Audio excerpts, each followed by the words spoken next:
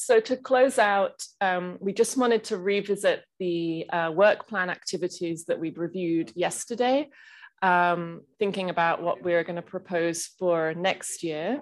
And then Malika and Billy, will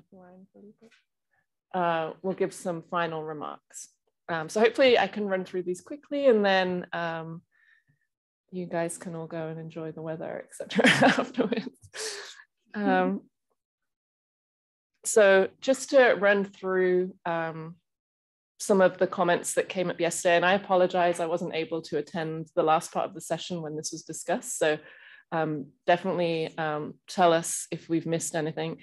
But I believe, so we've got some work continuing, starting with the guidance, the selection of identified hotspots for OCV use, and strengthening the Gavi process.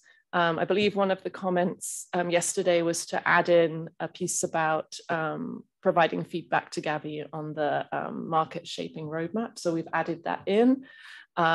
We have the guidelines for developing the guidelines for allocation of OCV for preventative campaigns, which we've discussed a bit this morning, and setting up a subgroup to start tackling that. And then the other piece that came from yesterday, I don't know if Salim is here yet, was supporting the ICG Secretariat with revision of their guidelines as well for countries. And then two things that I've added in italicized text at the bottom of the guidance section that I felt came up in some of the conversations was perhaps doing a summary of the evidence on single dose, duration of protection from single dose OCV, because I feel like that's relevant for reactive use, and is kind of a piece missing currently in at least the published literature. But then also that there's been a few studies recently on co-administration, and that came up as well this afternoon. So kind of to see if we have enough new evidence to put together a paper on that. For the operations section, continue our planned training, and have noted Abhishek's request to think about accelerating the training. We were really, as you heard yesterday, we were really excited about it. We're very happy to see the positive response we got from the countries that attended Nigeria, and look forward to expanding this into Southeast Asia.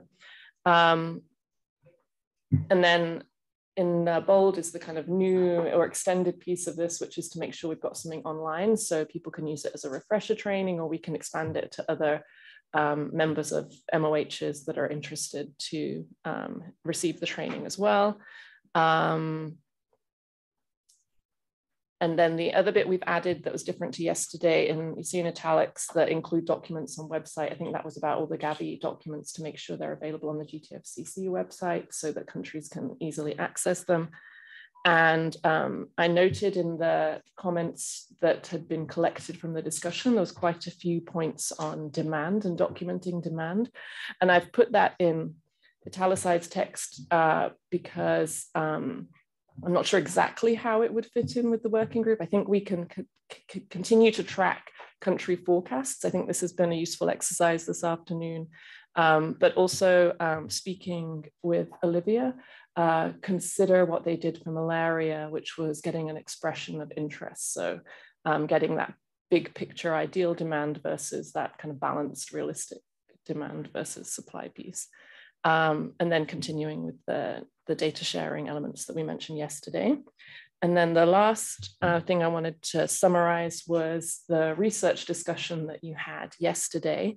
And it seems like the trends were that the sort of 5 identified priority areas were still relevant, but that it was clear that we weren't really doing anything on number 3, which is the integration of WASH and OCV, and that needs to be considered for next year, and that we need more on impact and VE. And then the discovery of vaccines was just noted as not necessarily a priority as such, but something that was ongoing. And then several new areas of interest were highlighted during the discussion, which I've written in the text on the side there. One was evidence to demonstrate safe use among pregnant women, more evidence on duration of protection, and perhaps a kind of lesson learned or case study on Haiti. And then documenting the impact of controlled temperature chain use of OCV on cholera programs, whether that be improvements in coverage, etc., by using it outside of the cold chain, and looking at how we're going to assess vaccine effectiveness post-Shankle when that's removed from the market, whether that be more of an adjustment of the regulatory requirements to see what they'll accept, or do we need more studies given different vaccine designs, etc. And one thing that Malika and I wanted to flag as well, I think was some discussion yesterday about it, but was we really want to start working on strengthening feedback or updates from the research community or from different research studies to the OCV working group. We feel like it's kind of split a little bit between research and applied in terms of getting the program moving. So trying to bring that together more cohesively. And so look forward to getting input from those involved. Over.